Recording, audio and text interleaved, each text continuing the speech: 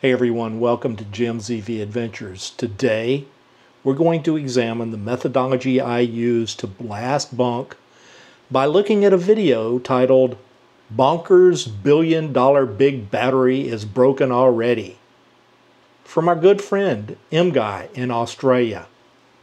Here we go.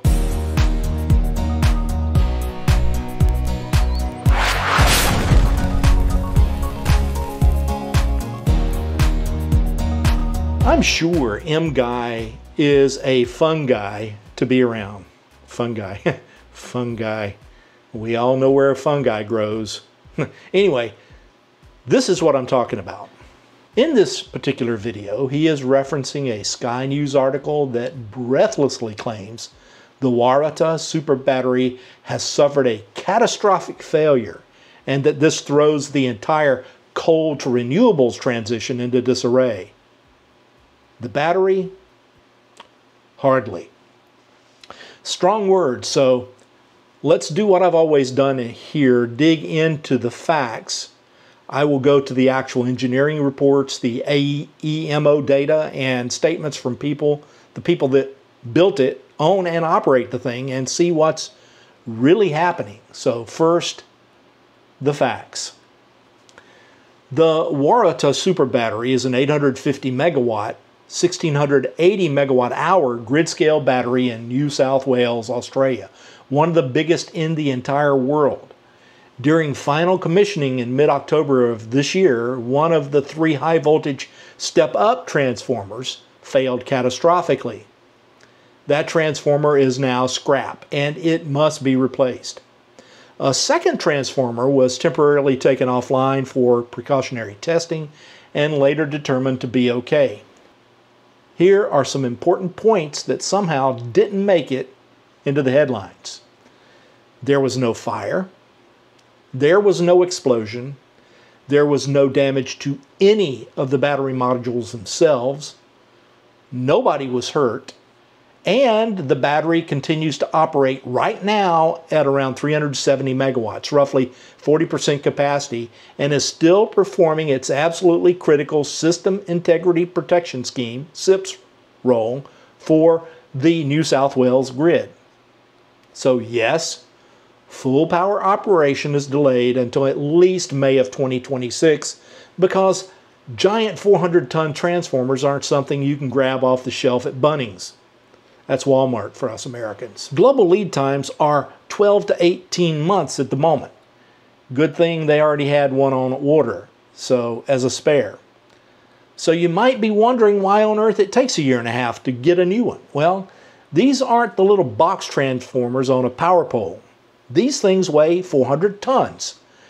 They're custom built for the exact voltage and power rating, and right now the entire planet is short of them. Post-COVID supply chains are still messed up 5 years later. Copper and special steel prices are still through the roof. And every country in the world, from China to Canada, is ordering hundreds of these things all at once for AI data centers, new solar farms, and a few grid upgrades. Australia isn't special. The same thing is delaying coal plant repairs and gas plant projects all over the world. Now here's the part that is worth pausing on. This exact same type of transformer, oil-filled, high-voltage step-up transformer, is used at every single coal plant, every single natural gas plant, and pretty much every large solar and wind farm on the planet. Transformer failures happen. Sometimes they're spectacular. They happen on coal plants all the time. When a transformer blew up at Liddell coal station a few years ago, nobody ran around saying, coal is finished. When Bayswater lost a transformer in 2022, nobody declared the entire fossil fuel industry a failure. Yet, when it happens on a battery project that is literally built on the ashes of the old Munmora coal plant, suddenly it's proof that big battery storage don't work and the whole renewable transition is in disarray. And just for fun, the Munmora coal plant that used to sit on this exact same piece of land ran from 1967 until it was shut down in 2012. In its entire lifetime, it had multiple transformer failures, boiler explosions, and even a major fire in the 1980s. Nobody ever called these proof that coal doesn't work. Now we put a battery on the same site and one transformer goes pop during testing, and suddenly it's the end of civilization. Funny how that works. Look, nobody's pretending renewables are perfect. On this channel, we're always the ones pointing out the real headaches. How can it take 10 or 15 years just to build big power lines? Look at the HumeLink and VNI West projects in Australia. Both over 10 years in the planning and still not a single tower in the ground.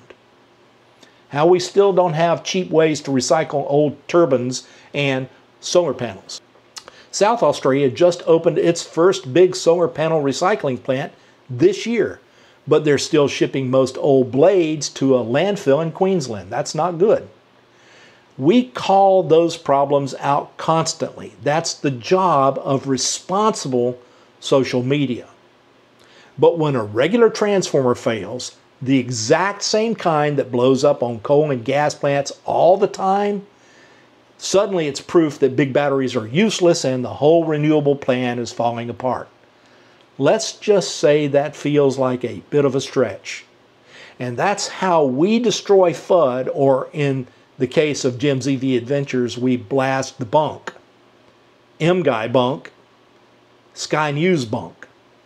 The fact is, the Waratah super battery is still online today, still earning revenue, still keeping the lights on in New South Wales, and still proving that batteries can provide the kind of system strength service that retiring coal plants used to give us.